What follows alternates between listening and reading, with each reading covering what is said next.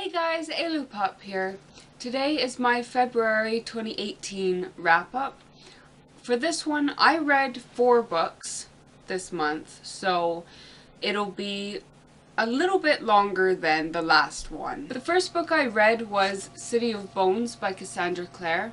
I will have a review up for this one very soon, so I won't talk too much about it here. City of Bones follows Clary Frey, who is basically dragged into a world that she was born into, but doesn't know, while she is on the search for her mother. While I did enjoy this a little, I did have some problems with it, mainly that I found Clary too childish for my liking, and I just found it really hard to connect with either her or most of the other characters. Maybe it was because I wasn't a teen reading this for the first time, but I just found myself paying more attention to the plot rather than the characters, and that is something I don't generally do. I read. I just couldn't get behind most of the characters. In the end, I gave this a 3 out of 5. The next book I read was Treating Type A Behavior and Your Heart by Meyer Friedman and Diane Almer. It describes the differences between Type A and Type B behavior, how they correlate to the heart, and how it can be treated. I borrowed this from my boyfriend a little while ago because, as he said, I would probably find it interesting, and of course he was right.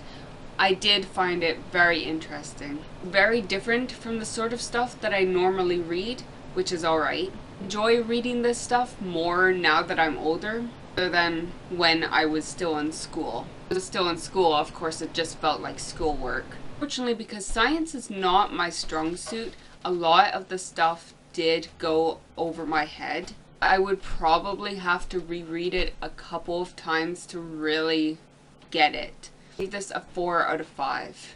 On the more political end of the spectrum, but still along the same lines of books I don't normally read, I read Charlie Foxtrot, Fixing Defense Procurement in Canada by Kim Richard Nossel. I had gotten this a little while ago in a Goodreads giveaway and had always been meaning to read it, so finally I just decided to pick it up. It is written in an essay style, which is fine, and goes a little bit into Canadian history.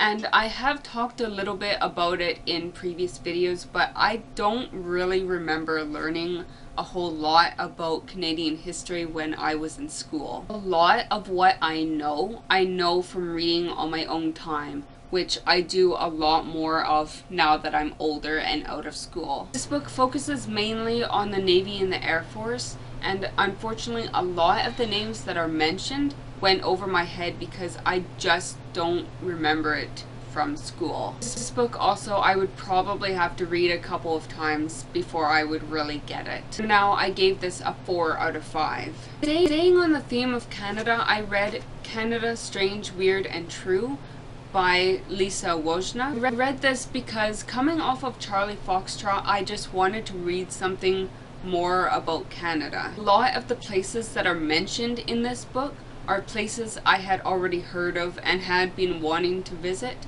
I don't do a lot of traveling, but I am hoping to fix that one day, and perhaps I will go and visit some of the places that are in this book. I gave this a 5 out of 5. Those are all the books I read in the month of February. There will not be a March video because I only read 1 book in March. I may add it to April's video, I don't know yet. So thank you so much for watching, and don't forget to like, comment and subscribe for more videos from me.